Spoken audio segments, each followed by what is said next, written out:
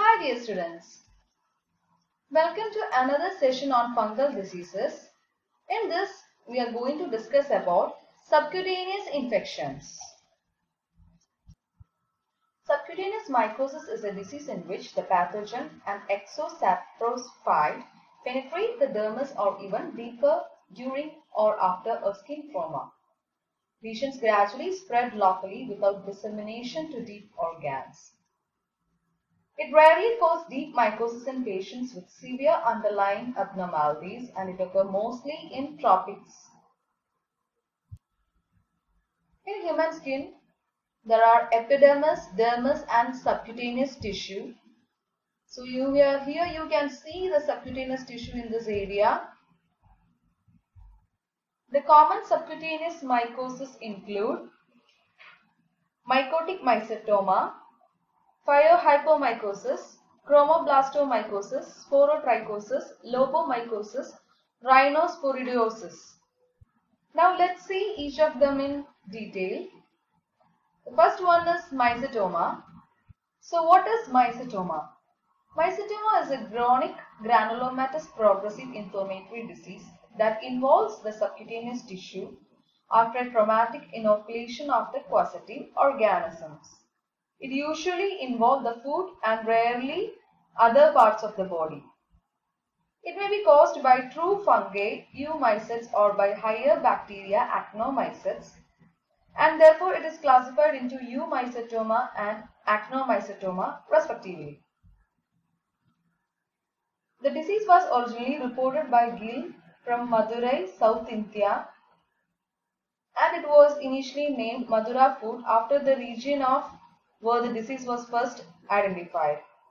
This infection results in a granulomatous inflammatory response in the deep dermis and subcutaneous tissue, which can extend to the underlying bone. It is characterized by the formation of grains containing aggregates of the causative organisms that may be discharged onto the skin surface through multiple sinuses. Mycetoma caused by microaerophilic actinomycetes is termed actinomycetoma, and mycetoma caused by the true fungi is called eumycetoma. A common causative organism is Actinomadura madrae, but Madura foot is also caused by other actinomycetes.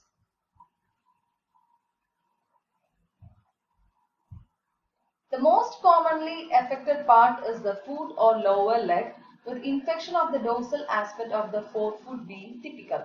The hand is the next common location. However, mycetoma lesions can occur anywhere on the body. Lesions on the chest and back are caused by Nocardia species, whereas lesions on the head and neck are usually caused by Streptomyces somaliensis. Causative agents of eumycetoma are Magrella mycetomatis, Magrella grigia, Exophiella jansalmia, Acremonium species, Aspergillus species, Fusarium species, Chaetosporium species. And causative agent of actinomycetoma is Actinomadura madrae, Actinomadura pelteri, Streptomyces somaliensis, and Nocardia species. Now let's see the major differences in the clinical features of actinomycetoma and eumycetoma. The causative organism of actinomycetoma is aerobic actinomycetes, and it's hyaline and fired hypomycetes in the case of eumycetoma. The tumor is multiple, diffused with ill-defined margins in case of actinomycetoma, and it's usually single with well-defined margins in eumycetoma. Sinuses appear early and more in number in actinomycetoma, and appear late and relatively less in number in eumycetoma. The opening of sinuses are raised, inflamed and flared up in the case of actinomycetoma, and it's flat opening and it is not flared up in the cases of eumycetoma. The flap of opening can be easily removed in the case of actinomycetoma, but it is not easily removed in the case of eumycetoma. The discharge is usually purulent and it's serous in the nature of eumycetoma. The grains are usually white, except in the case of Actinomadura pelteri, which is red, and it can be black or white in the case of eumycetoma. These grains or granules are microcolonies of the etiological agents, and their demonstration is of diagnostic value. And coming to the extent of involvement, it is more extensive in the case of actinomycetoma, whereas in eumycetoma it is less extensive and it is only limited to the osteosclerotic lesions of bone. Coming to the pathogenesis, the positive organism enters through sites of local trauma. It can be a cut on the hand or any trauma related to carrying soil contaminated material. A neutrophilic response initially occurs, which may be followed by a granulomatous reaction, and spread occurs through skin, facial planes, and can involve the bone. Hematogenous or lymphatic spread is uncommon in this case. The clinical features include tumor-like swelling, multiple draining sinuses, sclerotia or granules of grains in the sinuses. Also, dissemination occurs to muscles and bones, and sites which are commonly affected include feet, lower extremities, and hands. Laboratory diagnosis of mycetoma. The granules differ in color, shape, dimension, and composition, and this property can be used for the laboratory diagnosis. It can be transported in distilled water or sterile, normal saline. The black granules usually consist of the fungal origin. The small red granules can be streptomyces, and the whitish yellow granules can be bacteria or fungi. Wet mount of potassium hydroxide of granules can be used for the detection of hyphae, and histological stains of biopsy from sinus tract can also be performed. Mycetoma can also be accurately diagnosed by fine needle aspiration cytology, that is FNA cytology, because the mycetoma lesion has a distinct appearance in a cytologic smear. It is characterized by the presence of polymorphous inflammatory cells consisting of a mixture of neutrophils and other cells.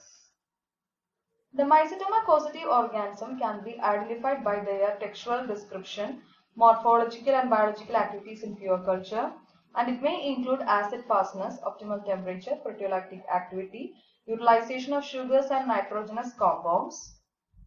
Since grains are the source of the culture, they should be alive and free of contaminants, and they are usually obtained by deep surgical biopsy.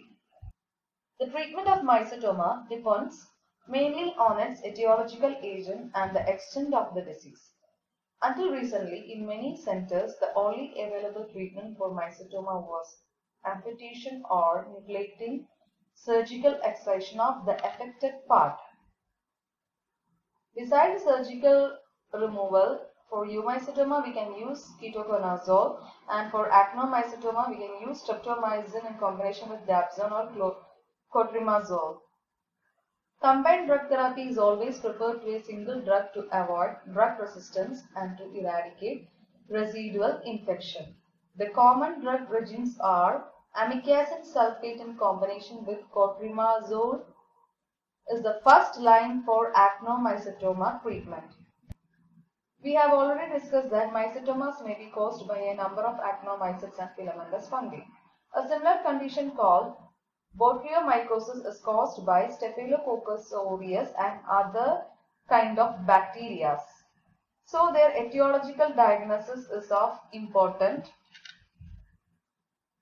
Mycoses is a chronic suppurative infection, that is pus-forming infection. It is characterized by a granulomatous inflammatory response to bacterial pathogen.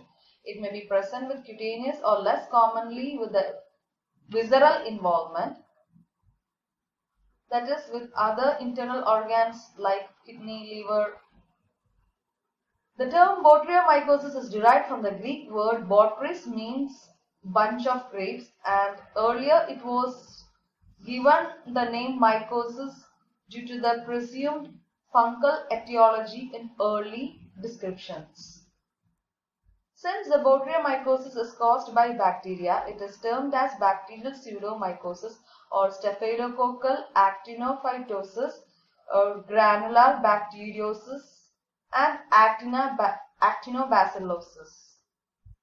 Sporotrichosis.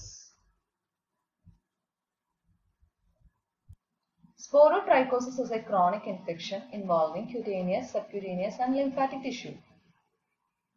It is frequently encountered in gardeners, forest workers and manual laborers, in urban alcoholics, and particularly in the case of homeless people who sleep in the garden, and it is caused by the thermally dimorphic fungus Sporothrix skinki.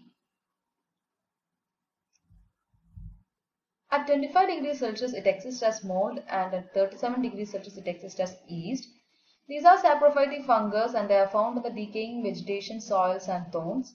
These fungi pose occupational hazards to florists and agriculture workers. The incidence of the disease is highest in the autumn and first half of the winter, and the conditions favor saprophytic growth of Sporothrix skinki. The sporotrichosis is rare in semi-arid areas. The fungus grows on decaying vegetable matter, for example, the timber in mines. It is acquired through direct inoculation to skin and sometimes through inhalation of conidia. There is formation of initial canker, then subcutaneous nodules appear, followed by ascending lymphangitis. The nodules will ulcerate. Lymphocutaneous lesions on hand and forearm is formed. The skin lesions characteristically follow lymphatic pathways. It can disseminate or spread to face and joints. For treatment that is restricted to the skin or cutaneous, potassium iodide and terbinafine can be used. In the case of spread or dissemination, amphotericin B can be used. Itraconazole can be used in both in the case of cutaneous and disseminated infections. Spore is the infective stage of the fungus and it causes infection primarily on the hand or the forearm through direct contact of the skin by spores. Typically, infection is introduced in skin through a penetration of thorn, and at the site of thorn injury, it causes a local pustule or ulcer within the nodules along the draining lymphatics. Frequently, the regional lymph nodes draining the ulcer enlarge, suppurate, and ulcerate. The primary lesion may remain localized or in the immunocompromised individuals may disseminate to involve the bones, joints, lungs, and rarely the central nervous system. In infected tissues, the fungus is seen as cigar-shaped yeast cells without mycelia. Sometimes, asteroid bodies are seen in the lesion composed of a central fungus cell with eosinophilic material radiating from it.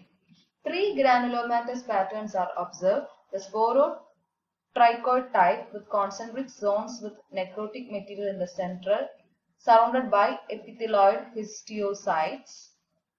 The tuberculoid type, it merges into the area of epithelioid cells, and the foreign body type. Laboratory diagnosis. The samples to be collected include aspiration fluid, pus, biopsy material, skin scrapings and swabs. Microscopy can be performed with KOH mount of specimens, or histopathological examination of the tissue sections can be stained by methenamine silver stain. The characteristic feature is the asteroid body, a rounded oval basophilic yeast-like body, just 3 to 5 micrometer in diameter, which consists of an eosinophilic substance radiating from the yeast cell. The fungus may not be demonstrable in pus or tissue, hence the culture is done on media incubated at 25 degrees Celsius. The arrangement of the conidia at the apex of the conidiogenous cell is often described as parnate or flower-like, with each conidium attached by a denticle to the small vesicle. This is a microscopic morphology of Sporothrix skinki when grown in SDA at 25 degrees Celsius. You can see the clusters of oid conidia produced sympodially on short conidiophores arising at right angles from the thin septate hyphae. Serological tests are helpful in the diagnosis of extracutaneous or systemic infections. A slide latex agglutination test using peptido L rhamnosus D mannan as antigen is a reliable, sensitive and specific test. For cutaneous infection, potassium iodide is given topically or orally. For lymphocutaneous infection, itraconazole is effective. For disseminated infection, amphotericin B is the drug of choice. And finally, the 5 clinical types of sporotrichosis include lymphocutaneous, fixed cutaneous, mucocutaneous, disseminated, and pulmonary sporotrichosis, which occurs through the inhalation of conidia. The next type of subcutaneous mycosis is the chromoblastomycosis. The most common form of chromomycosis is known as chromoblastomycosis or verrucous dermatitis. The lesion consists of warty cutaneous nodules which resemble the florets of cauliflower. It's a chronic fungal infection of the skin and subcutaneous tissue caused by pigmented fungi which produce thick-walled single or multi-celled clusters in tissue. It is characterized by the production of slow-growing exophytic lesions, usually on the feet and legs. The chromoblastomycosis is caused by several fungi. The most common include Phyalophora verrucosa, Fonsecae petrosoi, Fonsecae compacta, Cladophyalophora carioni, and rarely by Rhinocladiella aquaspersa. And this causative fungi have been isolated from wood and soil, and the infection usually results from trauma such as a puncture from a splinter of wood. This condition is usually found in rural communities. The soil inhabiting fungi enters hand or feet after trauma, and the unilateral swelling on one side of the lower limb, which can be one swelling with nodules around it, scaly lesion, ulcerated lesion, thickened skin, and the secondary bacterial infection causes pus production. Recurrent infections results in fibrosis with scar formation causing lymphatic obstruction, which will be resembling elephantiasis. All these fungi are named according to the dominant form of conidiation. Phyalophora verrucosa. During microscopy, dominant form of conidiation is the production of flask-shaped phyalides with a pronounced dark colorate at the apex. These are produced laterally or terminally. Hyaline thin-walled elliptical conidia are produced at the tip of the phyalide in basipetal succession. Another example of the chromoblastomycosis is the Fonsecae petrosoi. During microscopy, dominant form of conidiation is sympodial with the conidia confined to the upper part of the cell. There are basically 3 types in it. The cladosporium type, here the brown single cell conidia are produced on short denticles and may in turn produce secondary conidia in a similar manner with disjunctive and shield cells at the confluence. In Rhinocladiella type, it consists of a bottle brush conidia. In Phyalophora type, flask-shaped conidia with flaring conidia having a flower-in vase appearance.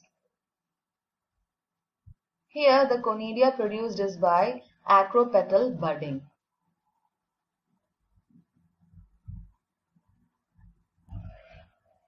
Coming to its clinical features, the lesions are usually found on exposed sites, particularly the feet, legs, arms, face, and neck.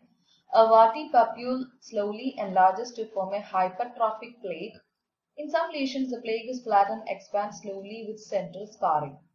The early lesion may occasionally be an ulcer, and eventually after months or many years, large hyperkeratotic masses are formed, and this may be as large as 3 cm thick.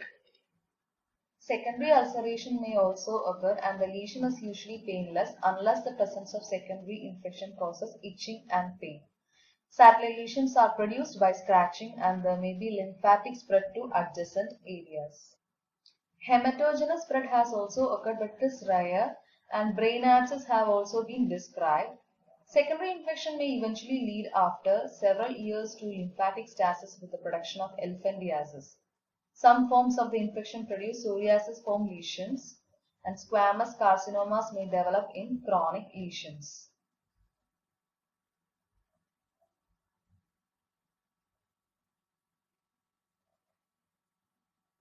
Coming to the laboratory diagnosis of chromoblastomycosis, the specimens are skin scrapings, and biopsy from lesions can also be used. Microscopy with the scrapings can be performed with 10% KOH mount.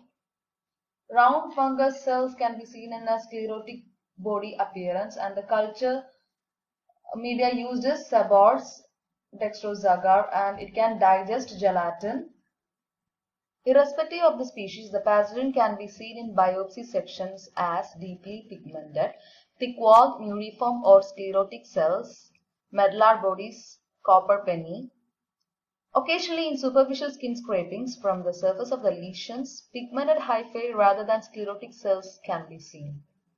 Multiplication in vivo is by fission rather than budding, and this results in the production of single or multiple celled clusters, giving a chestnut appearance.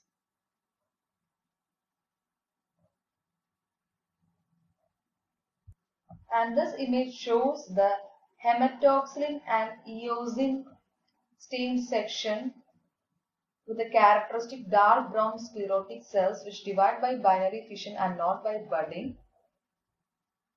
All the agents of the chromoblastomycosis form the sclerotic bodies.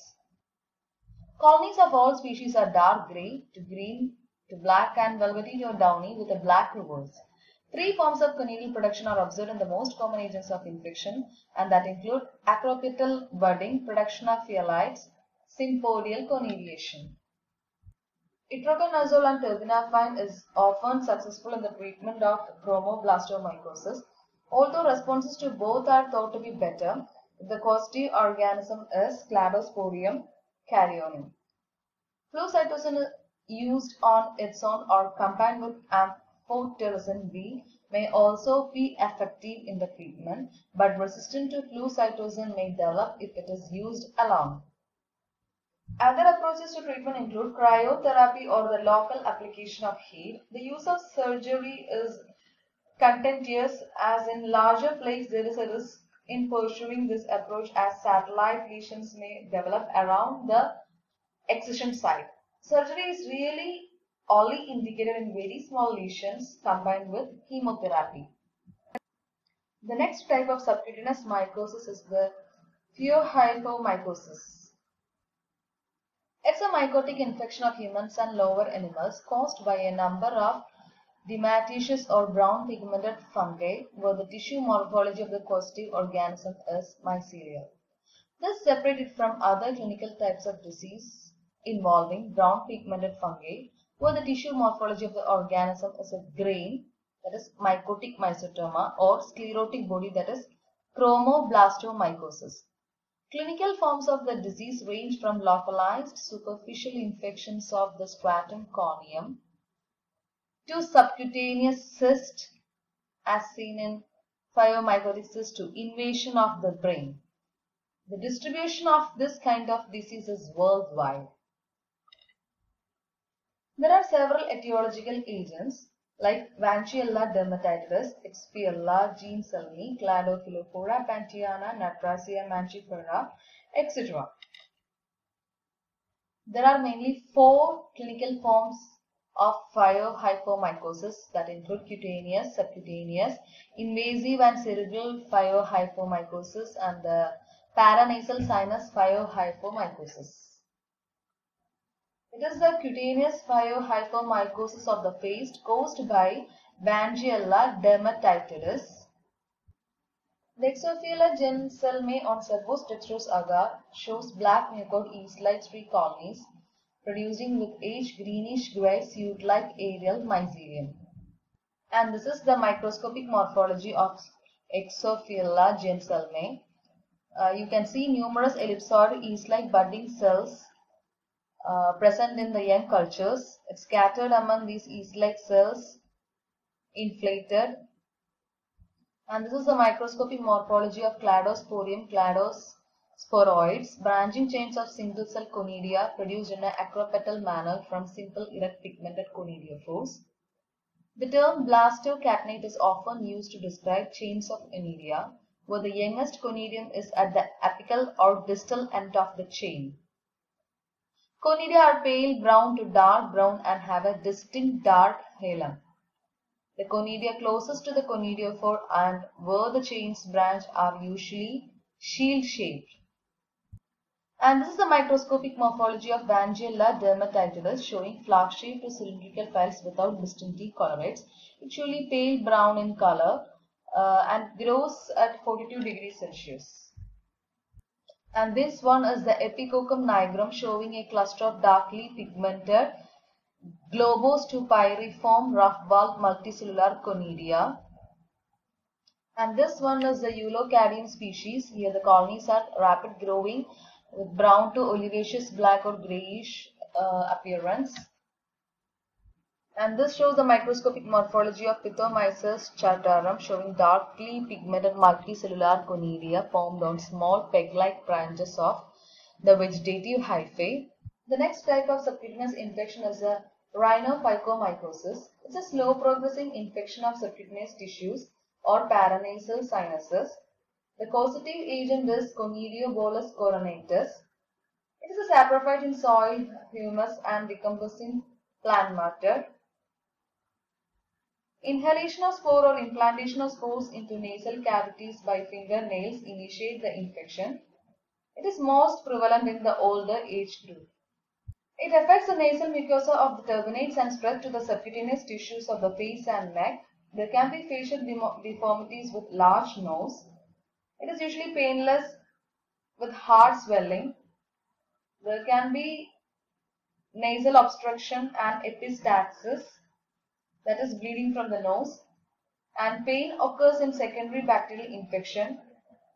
For treatment, we can use itraconazole, ketoconazole, fluconazole, amphotericin B, potassium iodide.